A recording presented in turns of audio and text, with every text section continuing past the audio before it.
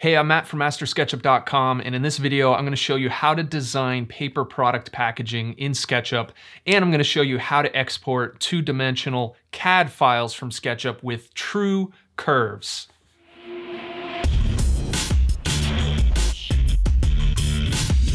So I've been using SketchUp to design paper product packaging and cutting it out on my Cricut Maker. And I just did a video kind of going over that whole process and introducing you to the Cricut Maker. So definitely check that out if you haven't already.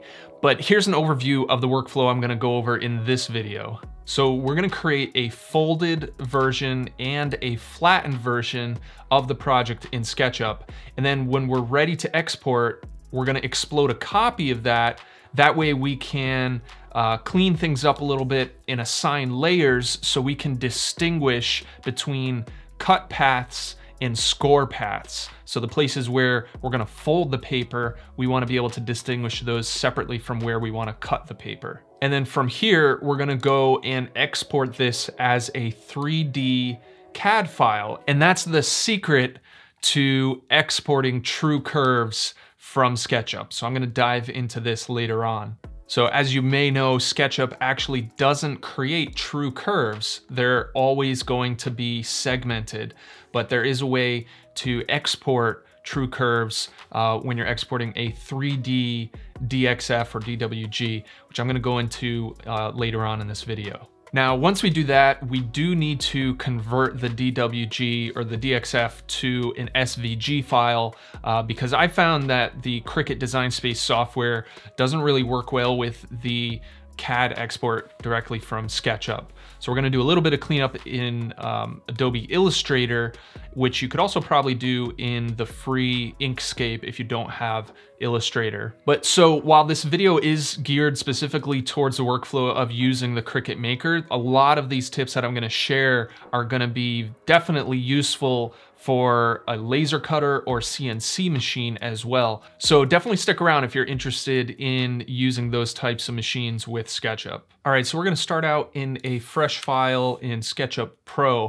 The reason we are using SketchUp Pro is in order to get the export options. You don't have the CAD export options in SketchUp Free on SketchUp for Web. You do have that with SketchUp Shop, so you can do most of this using SketchUp Shop if that's what you're working with. But there is a plugin that I am going to be using to connect the lines, which you won't be able to use with SketchUp Shop, but I'm gonna show you a workaround for that as well. So to get started, we're gonna just create a single face using the rectangle tool. So R for rectangle. And we're just gonna create this rectangle and we're gonna resize it to 4 inch, 3 inch. And actually that was the wrong order. So let me do 3 inch, 4 inch. And this is gonna be the first surface. So the first tip I'm gonna give you is we are going to be breaking some SketchUp rules in this workflow. So most of the time when you're working in SketchUp, you want to create thickness to represent the physical objects that you're modeling.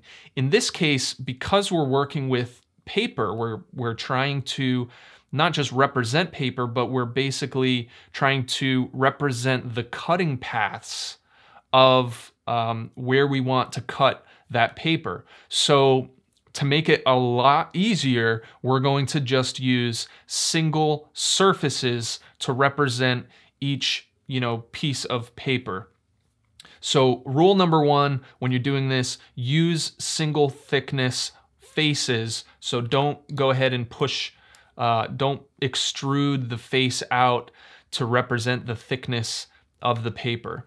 Now, if you are trying to use like a CNC machine on plywood, something that does have substantial thickness, this workflow probably isn't going to be the best bet. I mean, it really depends on how the plywood is going to be interacting with each other, if you have joinery and things like that. So you might want to look into other workflows where you are actually representing the full thickness of the plywood. There's also a plugin that I've checked out called Faber, which works pretty good for that type of workflow. All right, so once we have our first surface created, we're going to triple click it and tap G to create component. And we're gonna just call this front, we'll just call it front. Now the reason we're gonna be labeling everything is because we're gonna use the outliner to navigate between the different versions, the folded version and the flattened version. And this is gonna help us select the different entities that we're gonna be, trying to edit. So then we're gonna go ahead and create another surface. So this is going to be the piece of paper that gets folded around. So this is gonna be, folded up like this, right? But right now we're just gonna have it flat like this. So we created the rectangle and we're gonna go ahead and create a component out of this as well. So we'll tap G, we'll call this back. Now, one thing to notice is because we're using single thickness faces, we're going to get different colors on the front and back face. And in this case, since we're kind of breaking some SketchUp rules, we can go ahead and cheat and change the style settings. That way everything just looks consistent. So in the styles panel, which if you don't have that, you can go up to Window, Default Tray, and enable that here. We're gonna go to the Edit tab and go to the face settings, and we're gonna click on back color, and we're just gonna bring these sliders all the way up so it's pure white. So now there's no visual distinction between front and back face, because in this case, it doesn't matter to us. We're just using single faces to represent everything. All right, so now let's go ahead and create the two wings. Now, notice I'm not really worrying about the sizes of things right now. I'm just kind of getting the different folds established.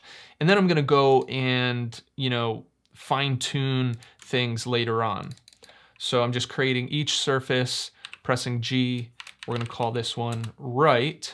So this is gonna be the flattened version of the project. We're gonna make a copy of this and fold it up. That way we can visualize what this looks like all folded up and understand how everything's gonna interact with each other. But before we do that, let's go ahead and select everything, and we'll make this into a group.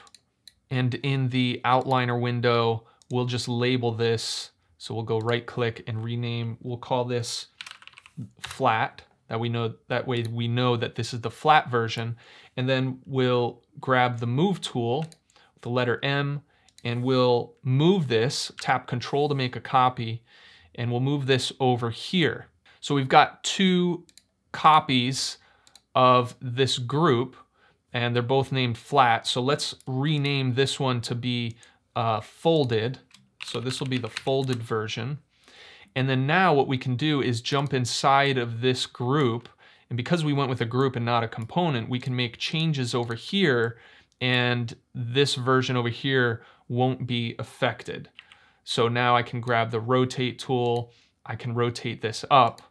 Now, one thing that I did when I was working on this is I offset, whenever I folded something up, I offset it that way they weren't overlapping with each other. So for example, with all of these still selected, I would just use the move tool and move this back along the green axis. I would go maybe like 1/8 of an inch. And then when I folded these, so these are gonna fold around to each other. So with these, now I can fold this like that, and I can fold this one using the rotate tool, which is the letter Q.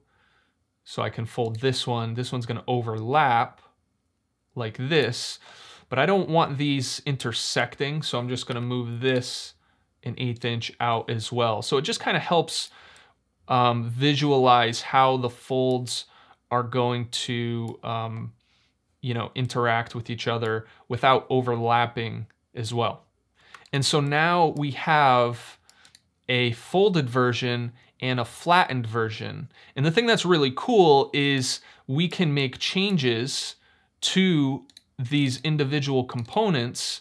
So let's say I want this corner to be dropped down like that.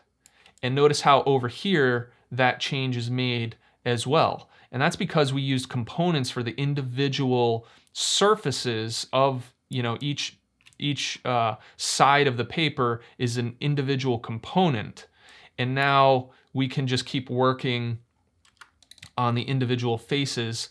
So like I can work over here on the folded version if I want to bring this down to match up with that. Or if I want to, I could come over here to this, the flattened version, and work on the components over here. And it's going to reflect those changes no matter which version I'm working on. Now, a couple of tips when you're working on this is to use the default views. So you can add the views toolbar. It's kind of out of view right now, but if you turn on, it's called views, and that'll bring up this toolbar. And so this is just quickly going to get you to a front or back view, which is really handy. And if you go to camera parallel projection, you can see a perfectly aligned view of your model. And it's also handy to turn on X-ray mode, which you can do if you turn on the styles toolbar. You can also turn on X-ray in the styles panel. If you go to edit and click on faces, you can turn on X-ray here as well.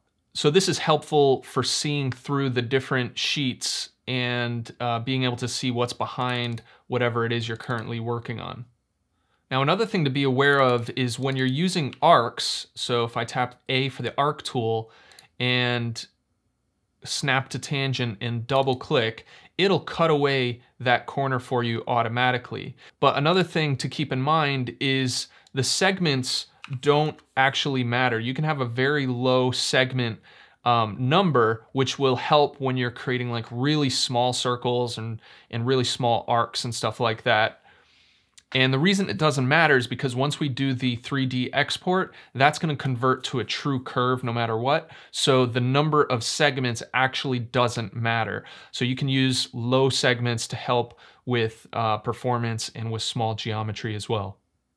All right, so once you've gotten the design to a point where you want to prototype something, what we need to do is make a copy of the flattened version and explode it. Now, we don't want to actually explode this version because if we ever want to come back and make changes, it's nice to have that still intact. So we're going to just use the move tool, tap control to make a copy, and we're going to right click and explode. So now we have the individual components. Now we need to explode this again because if you think about it, we have a common edge here in this component and here in this component. So we don't actually want two tool paths in that location, we only want one. So if we select these and explode them, SketchUp will automatically merge overlapping edges into one entity. So you can see here, if I try to select, actually it says two edges, and that's just because we have this one little edge here. So you can see that these edges actually do merge, and we're good to go. All right, so the next thing we need to do is organize these edges by tool type. So we have two different tools we're gonna be using on this project, a cutting tool and a scoring tool. So we need to indicate which lines we want cut and which lines we want scored. And the way you do that with Cricut Design Space is with layers. Now, typically in SketchUp, you never want to assign loose entities away from layer 0.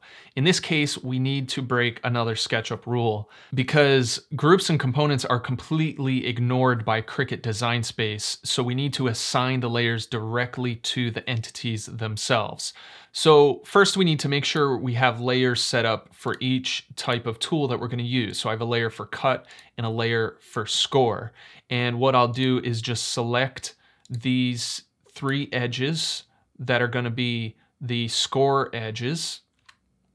So I'm just holding down the shift key while clicking on each one, and then we'll change the layer to score. And then I'll select all of this and then shift select these edges to deselect them, and we'll assign these edges to cut. And if you have color by layer turned on, which of course, it's off screen right now, but if you click this little button here, you can turn on color by layer, and it'll show you which layer those entities are assigned to by coloring them whatever color you have set here. Now, in order for edges to actually be colored as well, you need to make sure you go into the Styles panel, go to Edit, go to the Edges, and make sure color is by material. Because if you just do all same, they're all just gonna appear black by default. But if you go to by material, it's gonna inherit whatever color is assigned to the material. And since we turned on color by layer, the color for the material is gonna be whatever color is set up in the layer itself. Now, this score line is actually correct. It's just because we have the axes turned on, the red line was overlapping it. All right, and now if we look at each of these entities, we can see that each edge is kind of disconnected from the next edge. And we could export it just like this. The problem is when it goes to cut it out on the Cricut Maker, it's gonna literally cut each line one at a time. So it'll plunge down, it'll cut one edge, it'll retract, then it'll go to the next edge, cut that, retract, so on and so forth. It would be a lot better if it would just continuously cut the entire perimeter in one action. Now, there are actually a couple of ways that you can join all of these lines together. So you could export this into Adobe Illustrator and then select all the edges and use Ctrl-J to join them, or you can use this free plugin called Weld. And what it'll do is it'll create a polyline from the selected connected entities. Now, a polyline is the same type of entity that's created when you're using the freehand tool. So the freehand tool creates a bunch of straight edge segments, but when you select it, it creates a polyline, also called a curve. And so that's what we want to do using the Weld tool. So let's go ahead and try to weld these line segments together. So the Weld command appears in the extensions drop-down menu. So we click Weld, and now when we click on it, it's now a curve. So when this gets exported, it's gonna cut this entire curve all in one movement. Now, if I try to weld these lines, so I'm gonna use my custom keyboard shortcut. You can see here I assigned Shift-W as a custom keyboard shortcut. So if I try to weld these lines, it's not gonna work. And the reason why is because the lines need to be continuous. And right here we have lines that are intersecting at one of these endpoints. So all we need to do is actually isolate these lines into their own group. So let's select all three. We can't make a group right now because if we do, the original lines will actually remain in place. So instead, what we're gonna do is select these and press Ctrl-X to cut them, and we'll create a group out of this, and then we'll do paste in place and then make a group out of these. So right click, make group. So now we have two groups, each isolating their own line type. And it really doesn't matter how you structure groups because they're just completely ignored in Cricut Design Space, but we're just using them for our own use in how we create the polylines or curves. So now we can jump back into the cut lines, and let's go ahead and select some more paths, Shift-W. So now that's a curve, and we can select these lines here and weld those together as well. All right, and the last thing we need to do is actually delete the faces, because I, for some reason, noticed that when I tried to export curves with faces, they were just completely ignored. So for whatever reason, we're gonna just delete the face there, and we wanna make sure we're back at parallel projection and a front view. And before you export, you wanna just hide whatever you don't want to be exported. So you can select these two, folded and flat version, and right click, hide I'm gonna turn off hidden geometry so we don't see it. And now we can go to File, Export 3D Model, and in the options, we're gonna select just the edges. And this is the version that I've tested and I know works well. Some of these other versions might work as well, but I'm just using release 14. And I'm just gonna select the DXF and export that. Now, if you're using software that works well with DXF, you can go ahead and import that right into your software. Cricut Design Space doesn't actually work very well with that format, so we're gonna bring it into Adobe Illustrator to convert it to an SVG. And we wanna click Scale By, select the units that we used in SketchUp, and click OK. It's gonna give you an error about the fonts, which we can just click OK and ignore that. And you can see we've got everything imported nicely into Illustrator, and we have the scores on their own layer, and we have the cuts on their own layer as well. Now, it looks like most of these circles exported properly, but I can see here, for some reason, some of these circles got exploded. So I would just have to go back into SketchUp and just redraw those circles and make sure they don't get exploded before exporting. But once you have that all sorted out, you can just select everything and right click and collect for export as single asset. And you're gonna just export this as SVG. And then once you have that SVG made, you just open Cricut Design Space, click Upload, and click Upload Image. And once it imports, all you need to do is select the edges that you want to have scored. They're already gonna be organized by layer. They're not gonna be labeled properly, but you just select that and go over here and change those to score. And you'll see the lines visually change as well. And from there, you just select all of these and click Attach so they all maintain their relative position to one another.